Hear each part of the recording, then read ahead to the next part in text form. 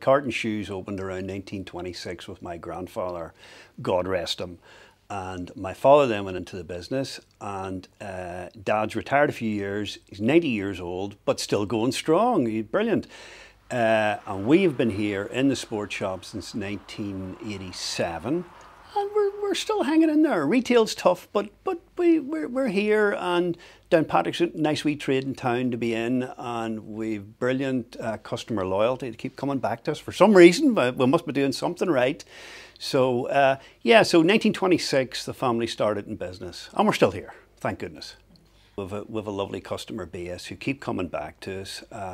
We obviously stock the right products in our sports shop, and obviously the right products in our shoe shop. And we get people of all ages, not so much the kids now, but it's more the adults and the older person in the shoe shop. And we get an awful lot of return business there. And people, it's all right saying online shopping, people still want to come in and try the product on, and they want to have a bit of crack with you. I think people like coming in and trying the stuff on and getting a feel of the stuff and trying the sizes. And a lot of my customers would be a wee bit more elderly, and they love just coming in. And the crack's great.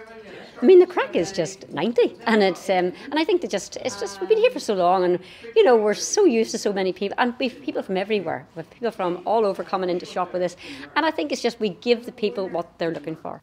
It's nice that people trust us with their business.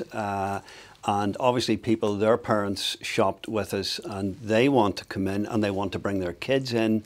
And it's great to have that through flow of business. And it means that you're not dependent on the internet all the time. You know, regeneration is needed, there's no doubt about that. But I think the established businesses, we just keep going, and we're getting a wee turn. It's not easy, and retail's hard, but look, we keep going, and we're serving the community. That's what you got to remember as well. If you weren't here, people would miss you. The town's wonderful.